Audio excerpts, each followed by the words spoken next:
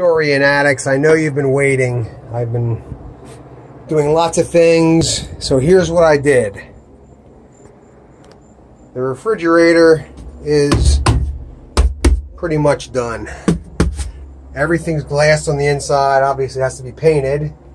This compartment here, the green line, is the countertop line.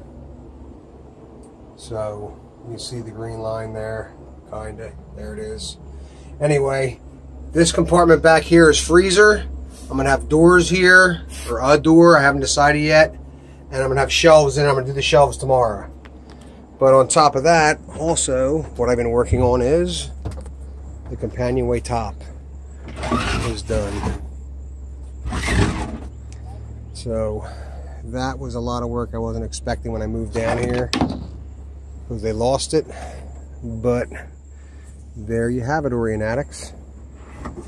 My progress so far. There it is. Slides right underneath nicely. That's what I've been up to. Here is going to have build its fridge top, countertop, sliding doors going across here. And then I have, you've seen a very deep compartment. Yeah, it's just my dining unit for now. It's temporary. The door, all the panels are cut for the doors. I'm not going to put cut for this side here. They're cut for this side.